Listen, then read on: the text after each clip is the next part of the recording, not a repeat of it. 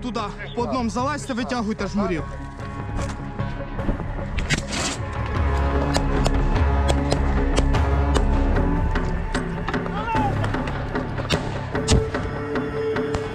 So we're on our way to a new set of Ukrainian positions, which you'll understand are only about 200 meters from the Russian front lines. We're moving as quickly as we can, and the back of an armoured Humvee, and then the last bit of the journey will be on foot.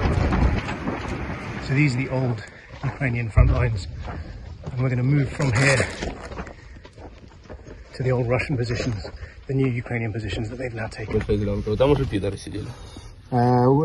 Where you see a little greenery in front of you, there was Russians before. So it was our positions and there was Russians. Сколько метров? Really? About 50 meters from here. So this is a firing position from the old Ukrainian front line, and there's a stench. It's pretty unpleasant, and that's because if I look out here from where this position would have looked onto no man's land and barbed wire, there is in front of me the rotting remains of a dead Russian soldier. So all along this tree line behind me, the old Russian position, and down here, evidence of what the soldiers left behind. These are the remains of the old Russian positions that at their closest were just 40 meters away from the Ukrainian front line, and walking through this devastation, it's really easy to see that comparisons with World War I sort of trench warfare really were no exaggeration.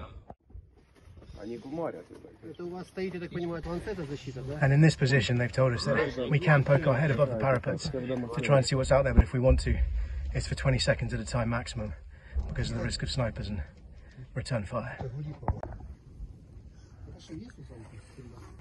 They're 150 meters there. And what's that? What are the explosions? What? Repeat? The explosions? This is Russian position. It's Grad. So while we've been here, there's been a fairly constant thunder of artillery, and we understand there's a Russian gun about 200 meters away that's shooting over our heads, so it's incoming artillery, but it's going over our position. They can use artillery here, and Grad artillery. They are set because we took back our place, and they're shelling every day and many times per day. And before, I remember you said it was like World War I in trenches, and now does it still feel like World War I? Yeah, more than before.